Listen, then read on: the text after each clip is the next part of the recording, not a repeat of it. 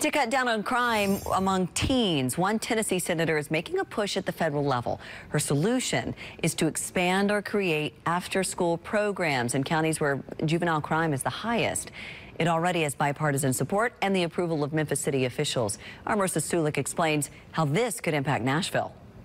What looks like an unfinished construction project will become a technology center, kitchen, and creative design place for teens. It's an addition to the Boys and Girls Club off 16th Avenue. We're actually in the process of building a teen center, which we're calling the club, so that teens will sound a little hipper that they're going to the club. Susanna Shoemate says this has been a long process. They have private people and foundations funding the new project, but can always use a little more. We would love to be able to expand our services. Today was the first time she heard of the After School Act. It was proposed by Senator Marsha Blackburn.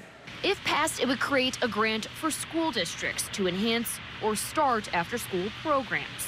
I was thrilled to learn about it. The Boys and Girls Club of Middle Tennessee would also benefit since they have programs at 10 metro schools. We know that after school and out of school time is a chance for vulnerable young people to be taken advantage of. The Department of Justice says 64% of teen crime takes place on school days.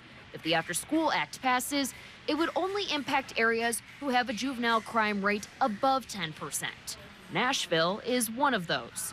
That's why Shoemate hopes more money and their new teen club will help bring that number down.